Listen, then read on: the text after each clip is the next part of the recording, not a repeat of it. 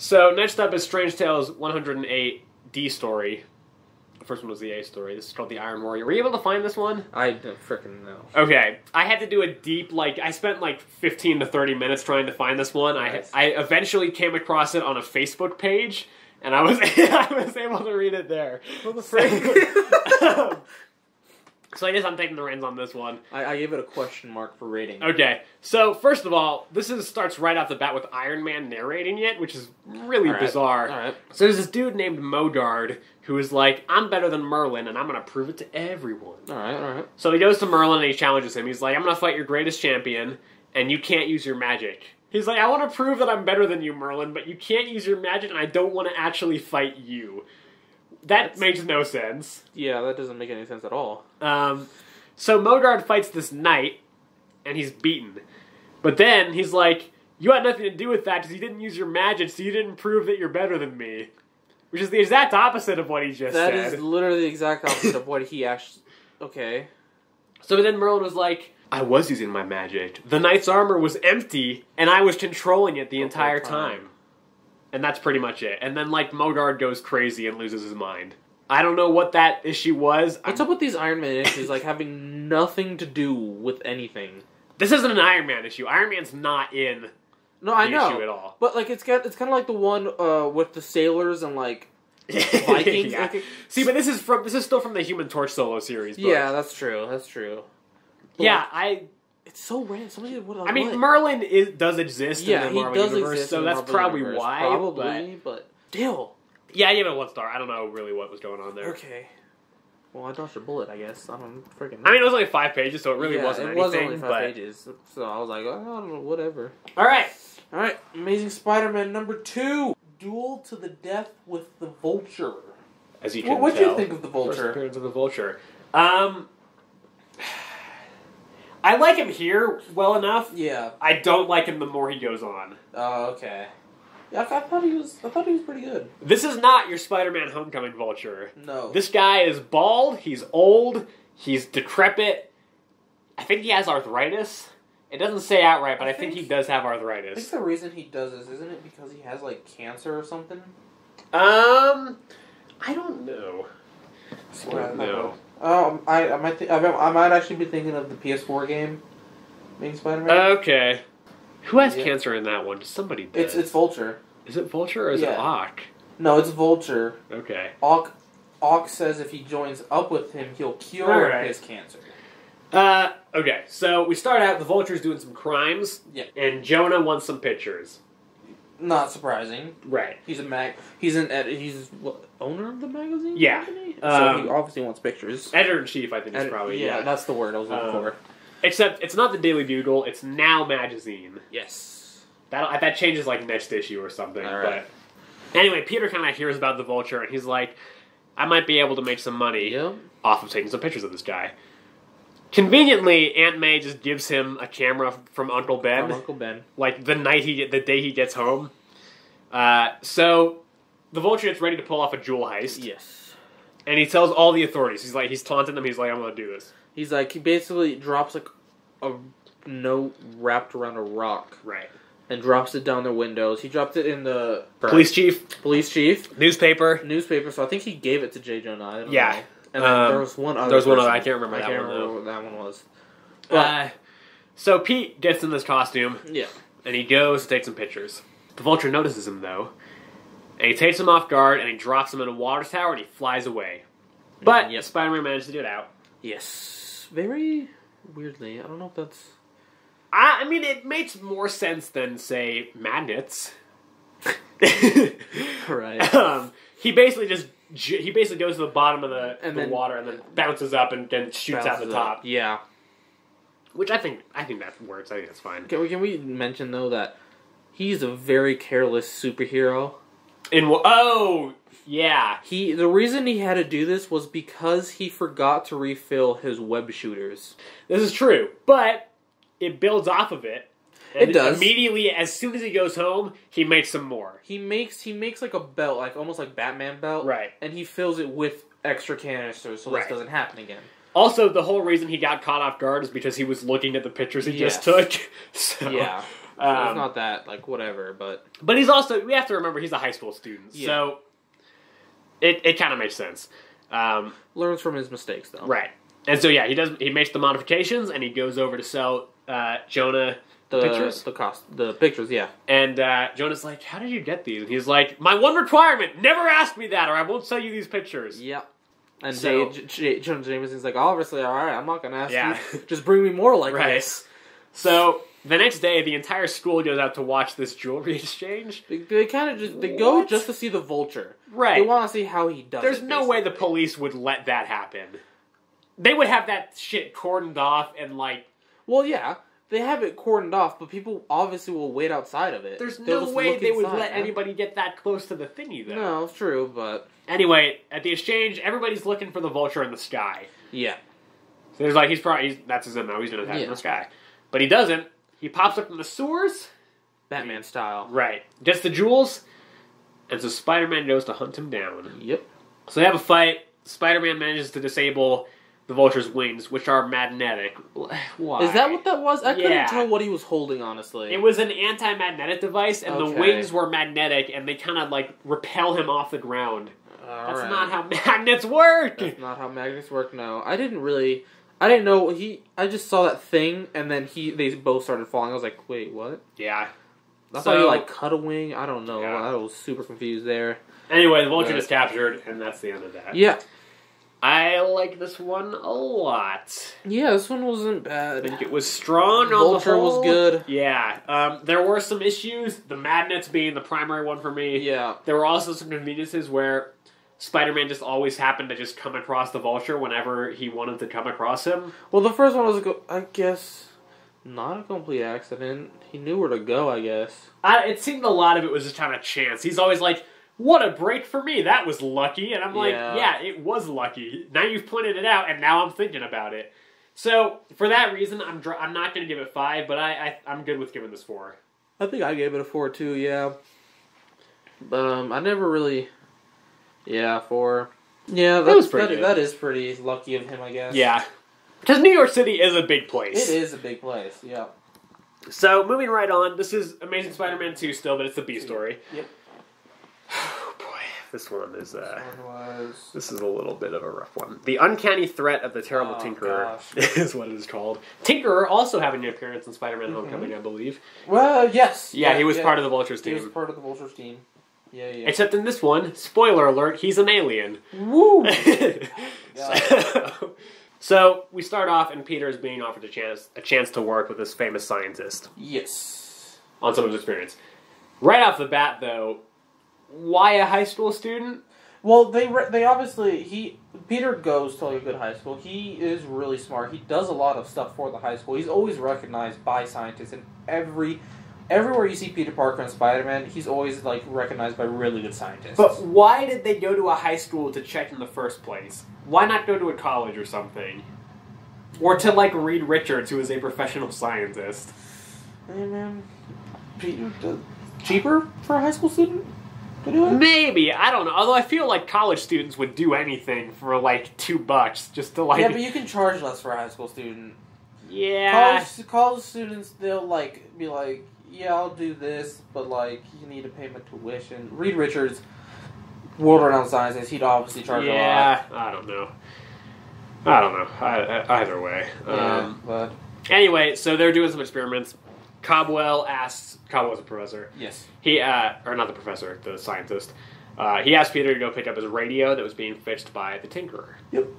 So, it's revealed here that the Tinkerer is working with some aliens, and he's putting some stuff in the radios. I think it was like... It's like other radios? I think Yeah. it's like spyware or something like that. Right. So, this sets off Pete's Spidey sense. But he doesn't notice it. Like, he notices the Spidey sense, but he doesn't Right. realize the danger. So, but then he senses it again when he's working. Yeah. So he goes, he investigates the radio, Yep. and he finds the alien device. So he goes to the Tinkerer's shop as Spider-Man. He finds out that these devices are meant to spy on the Earth authorities so that they know all their weaknesses and they can take over. Yep. Which, as far as alien plans go, that's probably the best we've seen. Although someone else did that too. Did One they? of the Fantastic Four. I don't remember. It was the one where they, like, switched out all the authorities and making, like, the really bad laws. That was Thor. That was Thor. Yeah. Now I think about it. Yeah.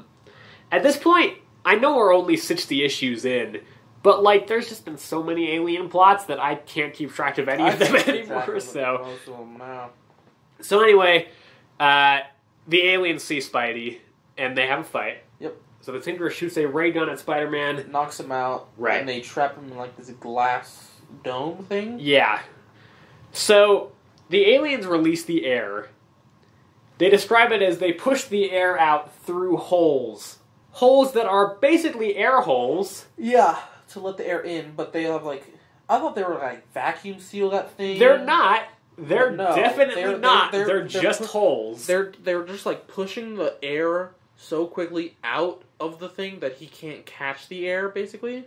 But even if that's the case, once the air is out, it'll just come back in. Yeah, but I think it's gonna be like continuous, man. It's gotta be. I don't know, man. I don't think there's any way it can push air out through air holes to the point where other air won't come in. Nah, yeah, I don't know how that works, but anyway, Spider-Man shoots his web through these holes, and it releases him. It hits the command panel. He fires for the button to release him. It hits it.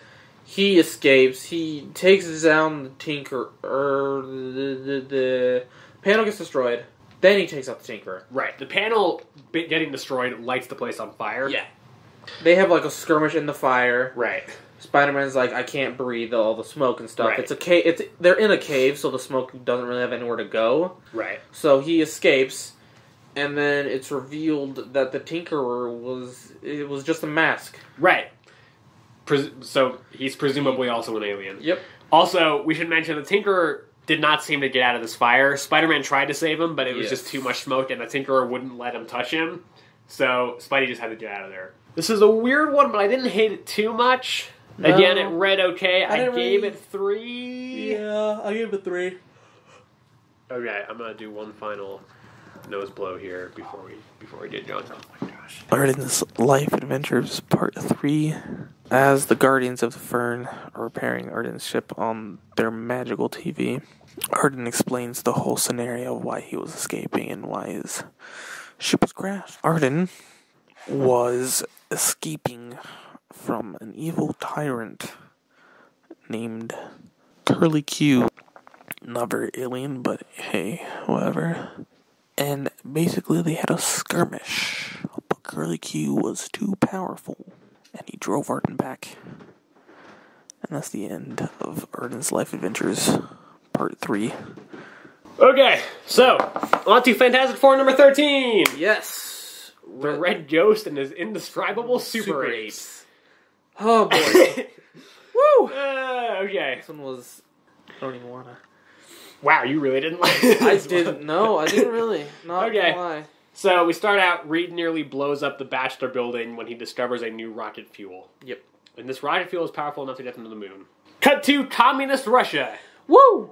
This guy, named the Red Ghost, although he's not named that yet, he's also about to go to the moon with his 3 apes, which he is trained to do some remarkable shit.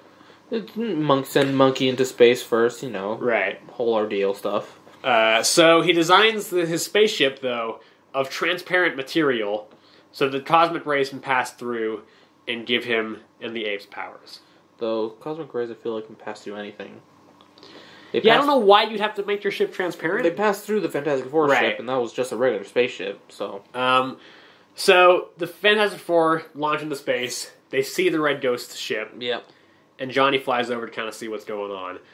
So they notice him, and it is revealed that the Super Apes have powers now. Yep. The gorilla has super strength.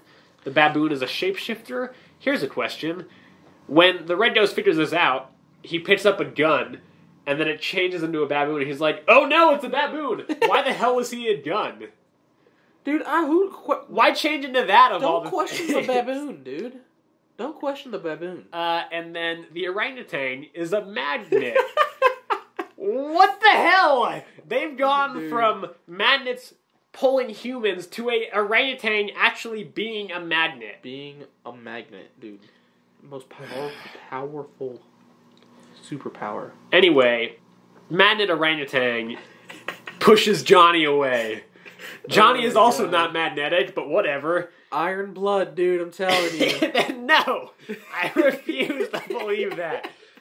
Anyway, the Fantastic Four, they land on the moon in the blue area, and they discover, like, an ancient alien city, I guess. It has atmosphere, it has air, all the yin-yang, Right. dude.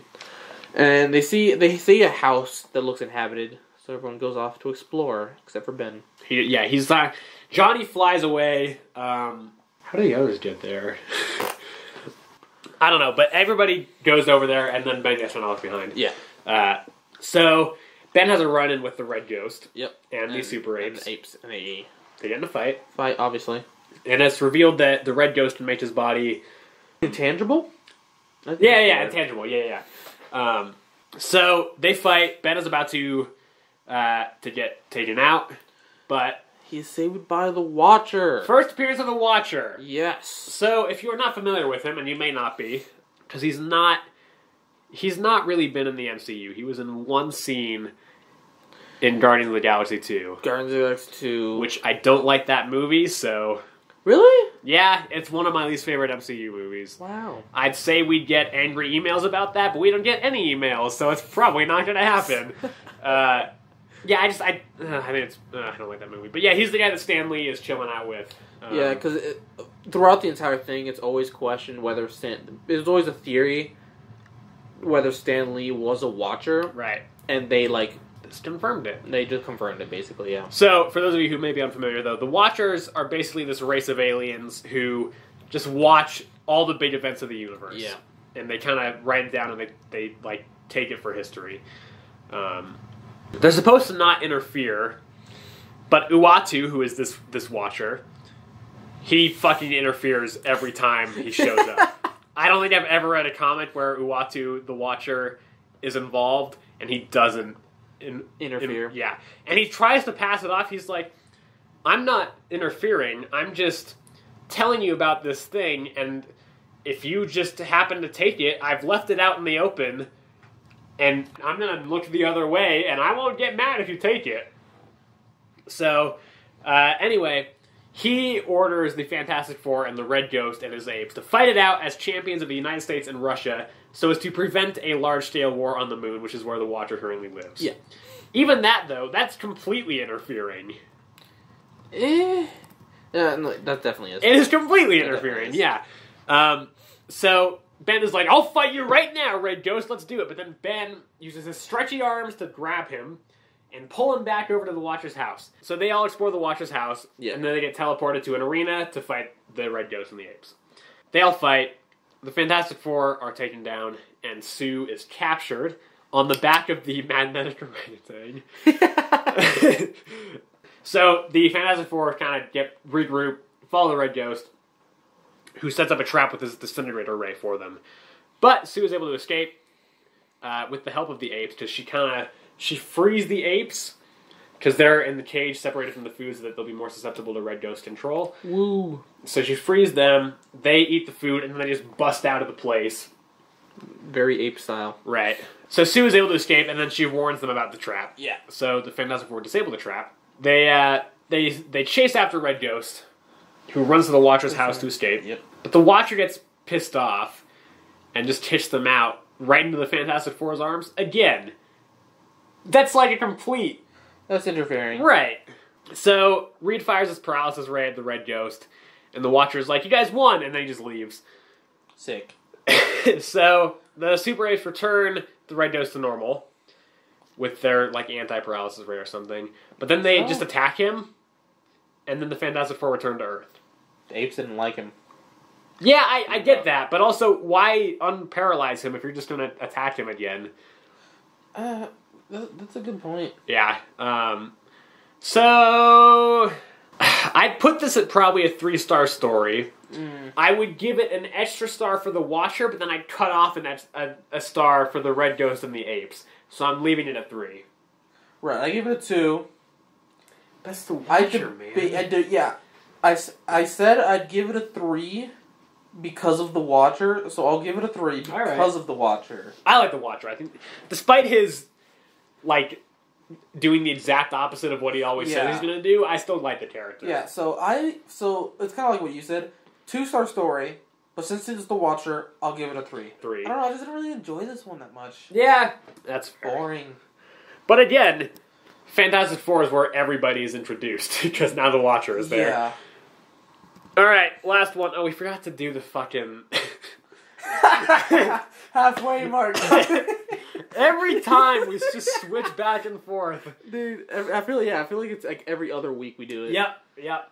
I always forget about that, though. Yeah, well, I'm sick this time, so my mind is all crazy, Yeah, man. I never freaking remember, dude. Yeah. Okay, so... this is Tales to Astonish number 42. Voice of Doom. The Voice of Doom. But not Dr. Doom, which would make this story a lot better. Yeah. Start out with this dude named Jason Cragg. He is hypnotizing a crowd of people with his voice. Ant-Man happens to be walking by, who's unaffected because of his radio helmet. Yes. And Cragg is like, Ant-Man is a public enemy, attack, we need to attack him. So we flash back to Cragg's origin. Basically, he was a radio announcer who wasn't doing very well, and then he somehow got hit with radiation. Hey, man. And then he just got a great voice, and everybody believes everything he says now. Sick. Kind of like Claw. It's nothing like Claw. Yeah, dude. Claw has a sound gun. He has a great voice. What? Cragg now has a great voice. Yeah. And so he goes into a police station and he tells the police to arrest Hank. So they try to do it, but Hank escapes. So the city goes on the hunt for him. Cragg is like, oh, everybody go after him. I need to bully those games. I hate being sick. Arden's Life Adventures Part 4. As Arden was explaining the story, all of a sudden they are under attack by Curly Q. So, the Guardians of the Fern, they go out and they try to escape. They are unsuccessful as Curly Q shoots a tractor beam at their ship and hauls them in. So they hide inside their ship and wait for the enemies to board to ambush them. This is the end of Arden's Life Adventures Part 3. Part 4. I don't remember. So Hank tries to get back to his lab. But he has to take all his gear off, because they're hunting for him with, like, metal detectors. Yeah. And so because of that, he doesn't have the helmet on anymore, so Cragg is able to affect him. So he's basically like, Ant-Man, drown yourself. So Hank does. He goes off, he dives off the pier into the ocean, but the ants are there and they save him. Yes, they have that criminal... What was it? They don't have a sense of greed or vanity. They're partners in the war against crime. Yes. Yeah. So Hank manages to get back to his lab and he kind of lays low for a bit. So then he goes out. Cragg is about to go on a TV show and tell everybody to take out the Ant-Man. So Ant-Man goes and he threatens Cragg with a fake gun and makes him tell everybody that Ant-Man is good and to not attack him anymore. So then he gives him laryngitis.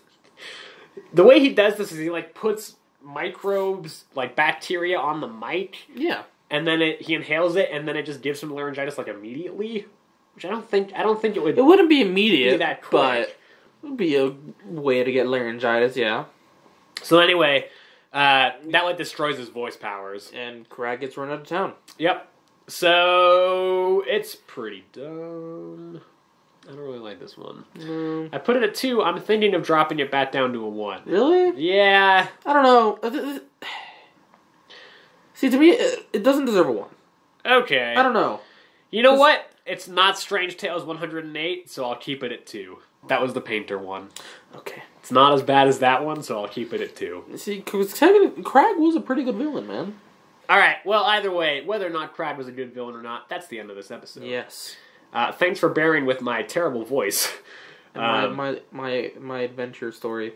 Next week, some pretty good stuff, I would say. Dr. Octopus, first appearance of him. He'll be coming up. Also, the Wasp will be here, but not Hope. It'll be Janet. Also, Spider-Man Far From Home review coming next week, assuming Sebastian is able to see it. All right, what else have we got? You know what? I feel like since Sebastian started it out, let's have him do the outro. Thank you guys for listening. If you guys want to read along with us, CMRO Travis Starnes. That's the order. That's the order website that we go off of. If you want to read along with us, feel free. Make sure to read the main 616 order. Main Also, 616 order. maybe tell the people over there that we say hi. If you want to email us, Earth Midas Comics Pod, all At one word. gmail.com. Obviously at Gmail. Who else uses? What else do people use? I use Hotmail for my own personal email. What the frick is wrong with you? What the hell? What? I don't know. I use Hotmail. All right. Well, anyway, I'm gonna have such a hard time editing this. fun. Feel free to email us at earthsmightestcomicspod@gmail.com. Gmail.com. All one word, no apostrophe. In Earths. In Earths. There we go. There you go. And Arden wants to add anything else? We'll be doing 61 through 70 next week reading. So if you want to read, that's the ones to hit, or just read all of them. You know, Read it with us. I have not released my Jessica Jones season 3 review. Wow. Because I have not finished Jessica Jones season 3. You said you had like 3 episodes. Yep, and I didn't watch any over the last week. Nice. I'm leaving that in. You have to leave the part where you say I'm leaving that in too. It'll be the bloopers that Jason wanted. Except not actually cut out. They'll just be in the... What if I just didn't edit any of this Any episode? of this? That'd be a mess. I'm not gonna do that, but... That'd be great. I don't know. Yeah, I think that should about do it. Thanks a lot, everybody, for listening. Yes, correct. We'll see you in the next one. Bye-bye!